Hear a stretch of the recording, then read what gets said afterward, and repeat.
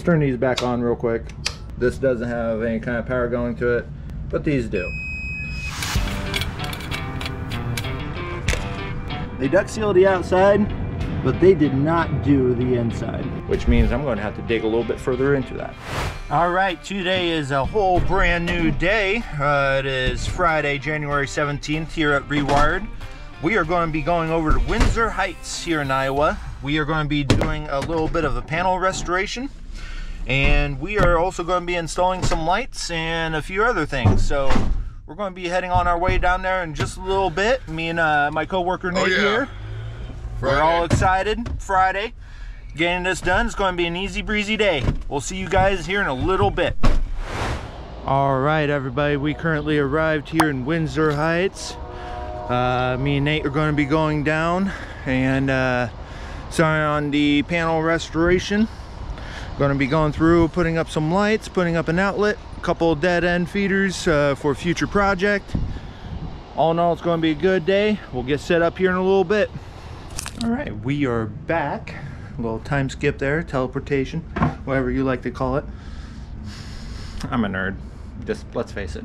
Anyways, we are going to be swapping out these breakers because these are getting a little bit on the rusty side. It looks like there might have been a little bit of water initially. Somebody might have turned this meter. Looks like at some point somebody did an update on this already, so they might have moved the panel outwards because that actually looks rather decent for what it is. So they probably brought it out but never changed anything in the inside. So we are going to be going through, we're going to be providing them absolutely brand new breakers. We're going to restore what they had, and after that we are going to be doing the lights. We're going to be doing a few more circuits from the panel over here all the way down. Now, the importance of panel restoration is you got to realize that with everything that goes on with panel restoration, look at it as car maintenance. You're going in for oil change spark plugs, you know, calipers, brake pads.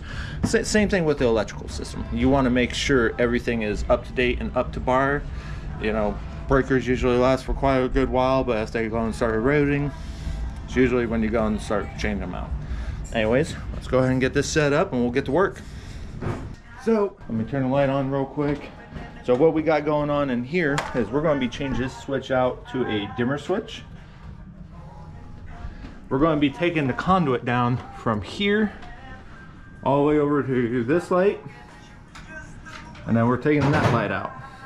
So in response to that, we're going to be adding these cans because they're going to be finishing this basement at some point, and with those cans it's going to look a heck of a lot brighter. Ceiling's going to be finished, everything's going to be taken care of. So Nate's going to be working on that while I work on the panel. I put the camera on Nate a few times already. I'll go ahead and put it on me for today. Nate doesn't want to be the star of the show anymore, guys. Yeah. That's okay.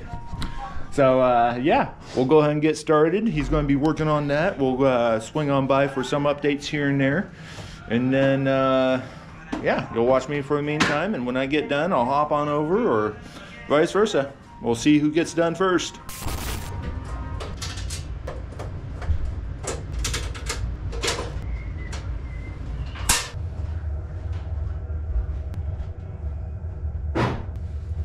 Alright, let me also show you guys what's going on over here. So as you can see, even with that right there, you can see a little bit of copper coming out of the connection. Now the whole fact of all this is when you're landing a circuit, you want all your copper conductors going into these lugs, because it's creating issues later on, especially with this over here. Again, wires are just frayed, not done correctly. So again, we're going to be going through, we're going to be fixing this up, sprucing it up, making it look good. So that's what you're going to be watching here in a moment.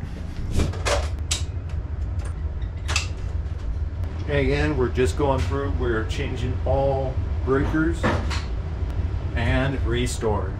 And also give you guys another highlight. This is an ITE indoor load center. Now this also, not only does it do the whole ITE breakers, which you see a little bit right there where it says ITE circuit breaker, but they also fit the Siemens brand. Now I personally vouch for Siemens. I don't have problems with them. Every once in a while, again, with all manufacturing, you might get one rogue bad breaker every once in a while, but again, it's pretty good, no complaints. But these can fit those, so that's what we're using today. And this shows you how old the panel is, and that's why we are changing out the breakers for said breakers. Which I was told by one of my coworkers earlier that was doing a walkthrough that there's a couple of branch circuits in here that are 15 amps.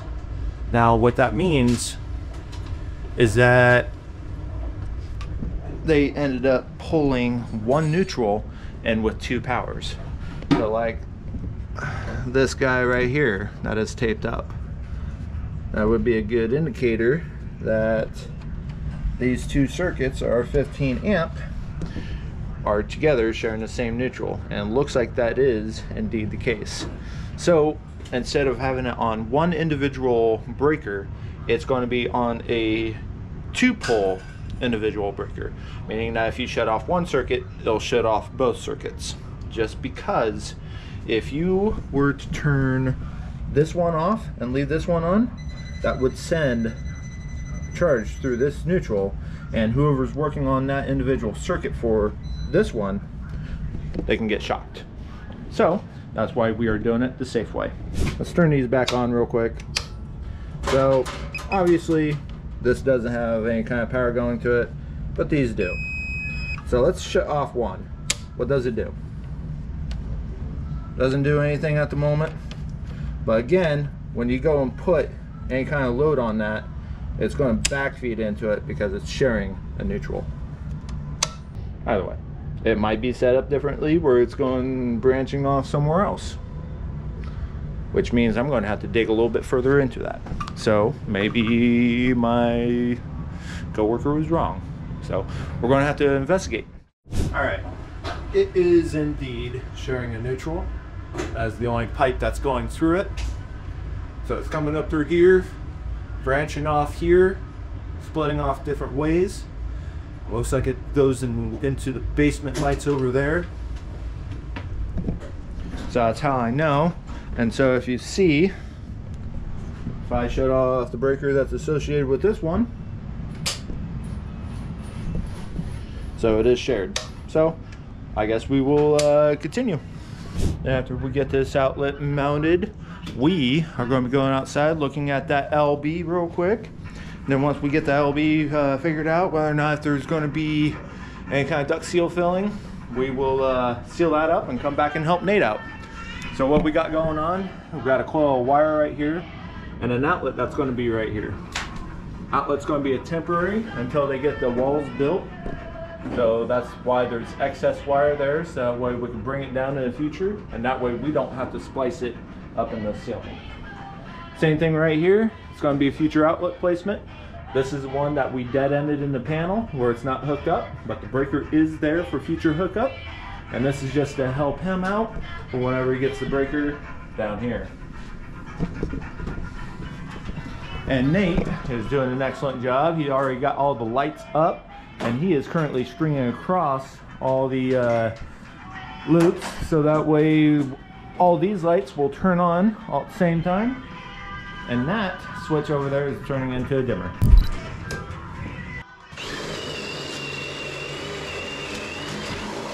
We just gave him a temporary outlet in this room that he can use. So we will go ahead and turn that breaker on real quick. Huh. When I plug this in, it is on. It's now off, and as you can see, it is tripped. So we will shut that back off, turn it back on, and we are good to go.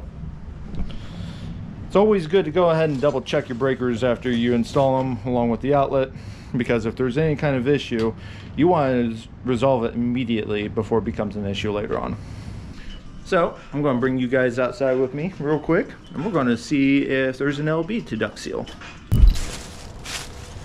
kind of a small pipe for this, but usually for newer installations, anything that's 100 amps, we go 1.25" pipe, but looks like that's 1 inch. But anyways, let's go ahead and open this up because they do indeed have an LB. And it looks like they duct sealed around the outside, but we might shore that up a little bit better.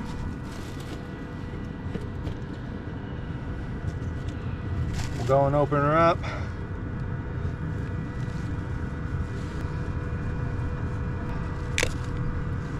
Or disregard the gasket. And as you can see, they duct sealed the outside, but they did not do the inside.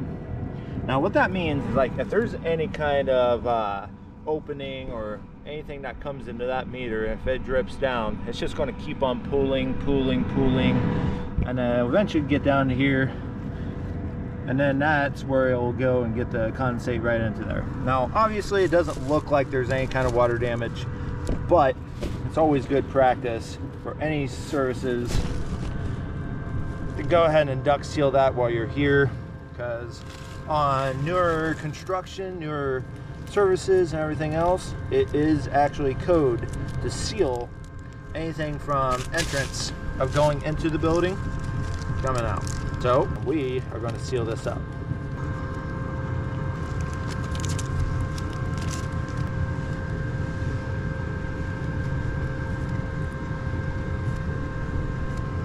We got an LB that is duct sealed. Want to push it around the wires, push behind it, all around in the opening. That is nice and sealed. So we're going to go ahead and put the cover back on. And again, we are going to be taking care as to not damage the gasket.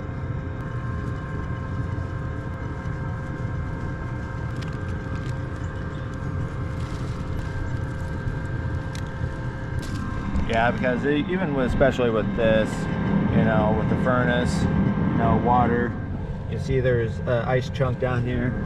Same thing with the gutters, you know, anything that would come down, hit the pipes, run along, you know, even with that, if it wasn't properly sealed, it all makes sense in the end. Now we're going to go ahead and go back inside, and we are going to help Nate with the rest of the project. I'm going to go ahead and double check the working scope for a day, but I believe we are getting close. So let's see. Scope of work today: install 6 can lights with LED trims, dimmer switch, panel restoration, which we just got done. Run 1 circuit 10 feet in dead end, which is on that one side that we just have it all coiled up. Run another circuit and add an outlet. So we are getting close to being done. And that is on a really good Friday setup. Let's go and get me a drink. And no, I am not sponsoring Code Red Mountain Dew today, but favorite drink of choice. We got the panel restored. It is done. I do need to go ahead and label it as well. So I'll be getting a pen and I'll be doing that real quick. And from the way it sounds, he had all these already stapled, which is excellent. Those are all taken care of. So now it's just a matter of getting them into the Canon fixtures, putting the lights up, getting that switch taken care of, and getting a connector right in there. And then afterwards, we're going to be moving this box, because since they are putting finished ceiling in here, that is considered illegal. So we will need to push it over to the other side where it is open. So with that in mind, let's get started on this.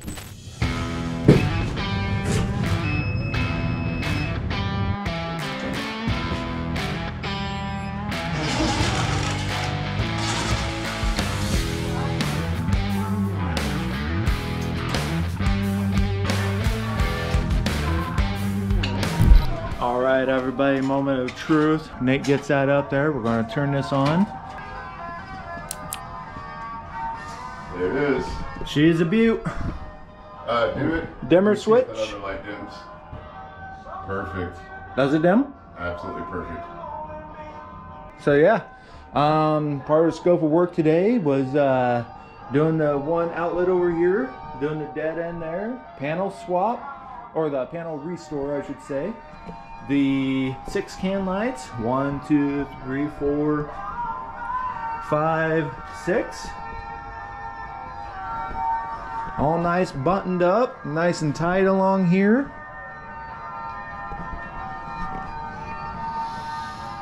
All in all, pretty good day. Not too bad. Pretty good day. So yeah, install 6 can lights with LED trims, check. Dimmer switch, check. Panel restoration, check. Run 1 circuit 10 feet in dead end, check. Run another circuit and add an outlet. And we even did one thing extra, which was moving that one box on over. We're good to go. Yep. So, heck yeah. all in all, I still say that is a excellent, fantastic day to a Friday. And over here at Team Rewired, Dominic and Nate, we are signing off for the rest of the day. We will see you next time. Have a good one, guys. Yeah.